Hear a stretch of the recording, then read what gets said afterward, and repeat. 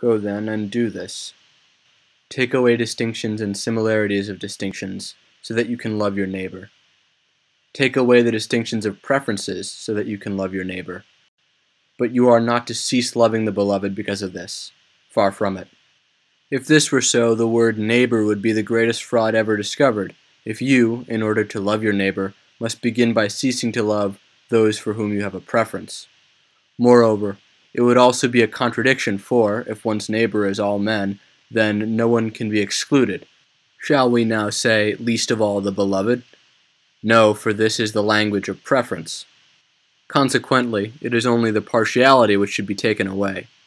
And yet it is not to be introduced again into the relationship with one's neighbor, so that with extravagant preference you love your neighbor in contrast to your beloved. No, as they say to the solitary person, take care that you are not led into the snare of self-love. So it is necessary to say to the two lovers, take care that you are not led by erotic love itself into the snare of self-love. For the more decisively and exclusively preference centers upon one single person, the farther it is from loving the neighbor. You, husband, do not lead your wife into the temptation of forgetting your neighbor because of love for you. You, wife, do not lead your husband into this temptation. The lovers think that in erotic love they have the highest good, but it is not so, for therein they still do not have the eternal secured by the eternal. To be sure, the poet promises the lovers immortality if they are true lovers, but who is the poet? How good is his signature? He who cannot vouch for himself. The royal law, on the other hand, the love command, promises life, eternal life, and this command simply says, you shall love your neighbor. Just as this command will teach every man how he ought to love himself, likewise will it also teach erotic love and friendship what genuine love is. In love towards yourself preserve love to your neighbor. In erotic love and friendship preserve love to your neighbor. It may perhaps offend you, well, you know it anyway, that Christianity is always accompanied by signs of offense. Nevertheless, believe it. Do not believe that the teacher who never extinguished a single smoking candle would extinguish any noble fire within a man. Believe that he who was love will teach love to every man. Believe that if all the songwriters united in one song to the praise of erotic love and friendship, what they would have to say would be nothing in comparison with the command, you shall love your neighbor as yourself.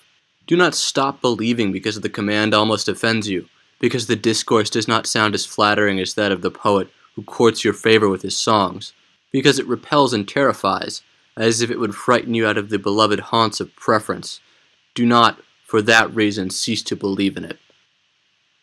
Consider that just because the command and the discourse are what they are, for that very reason the object can be the object of faith.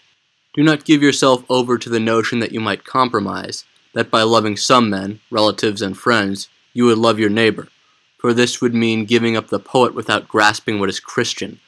And it was to prevent this compromise that the discourse set between the poet's pride, which scorns all compromise, and the divine majesty of the royal command, which regards any compromise as blameworthy.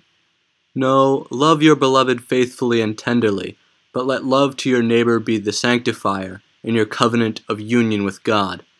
Love your friend honestly and devotedly, but let love to your neighbor be what you learn from each other in the intimacy of friendship with God. Death erases all distinctions, but preference is always related to distinctions, yet the way to life and to the eternal goes through death and through the extinction of distinctions. Therefore, only love to one's neighbor truly leads to life. As Christianity's glad proclamation is contained in the doctrine about man's kinship with God, so its task is man's likeness to God. But God is love, therefore we can resemble God only in loving, just as, according to the Apostles' words, we can only be God's co-workers in love. Insofar as you love your beloved, you are not like unto God. For in God there is no partiality, something you have reflected on many times to your humiliation, and also at times to your rehabilitation. Insofar as you love your friend, you are not like unto God, because before God there is no distinction. But when you love your neighbor, then you are like unto God.